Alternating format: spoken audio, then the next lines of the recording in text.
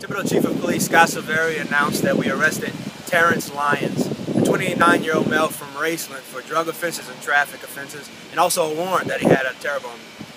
Thibodeau police officers spotted Terrence's vehicle not stop at a stop sign at Ridgefield and Plantation. After stopping the vehicle, they could smell marijuana and asked to search it. They searched it and located 31 individually wrapped baggies of suspected marijuana inside of the vehicle. Lyons was arrested and transported to Lafourche Parish Detention Center, where he's being held in lieu of bonds. As always, thank you for partnering with Thibodeau Police.